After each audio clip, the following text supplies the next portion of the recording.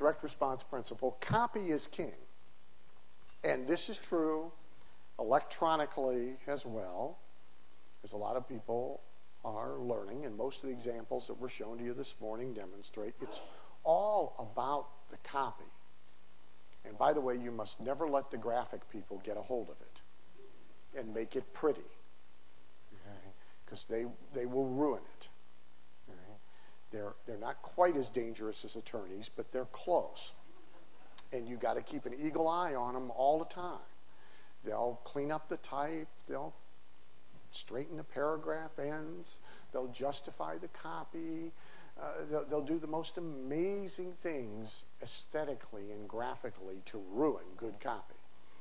The only purpose of graphics is to make it more likely that the reader will read the copy. That's it. It's the only purpose. It doesn't have any other purpose. Right? And so you can't let it have any other purpose. Is what we're doing here visually going to make the copy read more? If yes, it wins. If no, it doesn't. Right? Very simple. Now, that's not how graphics people, and certainly it's not how web designers approach their art. By the way, that's another word like creativity. You hear them talking about art, run like hell. Okay? There's a place for art. You know, there's a real good art museum right here in town. There's a place for it, but not with what we're doing.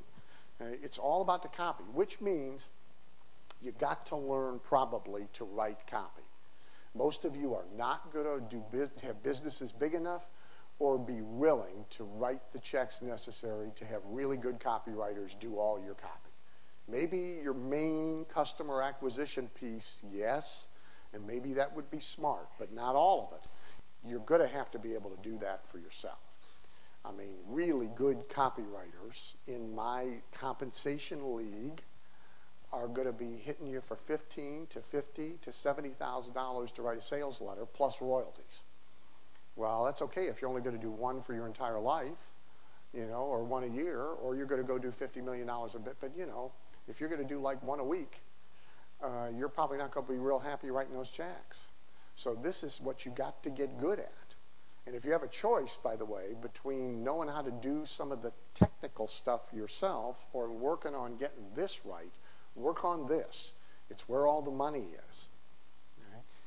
Our kind of copy is salesmanship in print. Brings us back to the VAC guy. It's not advertising. And it's very important not to mimic advertising. The last thing you ever want to do is mimic anything you see big companies doing in advertising. There's a reason for that. Their agenda is different than yours is. Their agenda is very different. They have their stockholders to pacify. They have their board of directors to pacify. They have Wall Street to pacify. They have their bank to pacify. They have their vendors to pacify. They have some highfalutin association they belong to pacify. They have their lawyers to pacify. They have the CEO's buddies at the country club to pacify. And after all that's satisfied, like number 212 on the agenda list is an ad that might make money. Right? And layered over that list is their ad agency's list of priorities, which start with winning awards and building portfolios so that they have something to show to get the next dumb client after they lose the one they got. Okay? And then like number 8 on their list is create an ad that might bring in some money. All right? Well, your agenda, I think, probably number 1 on the list is make money. So you can't ever copy anything coming from an entirely different agenda than yours is. If anything, you look at it as what not to do. So you can't copy anything you see. You got to ask yourself, what's their agenda? What's their priorities? What's driving their decision making? What's causing them to do what they do the way they do before I decide I'm going to copy it? So what we do is salesmanship in print. For you, in print on the screen. Yannick made a very important point. Just because you see it on a screen, this thing's much closer to a sales letter than it is to television. Just as, in fact, is the infomercial closer to a sales letter than it is to real TV. Whatever now real TV is. Right? But it's closer to a sales letter brought to life. Right?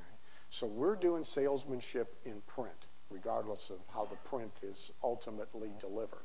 And that means we're doing sales. So get that you're doing selling through media. You're not doing advertising. The rules of advertising, the rules of selling are what apply here.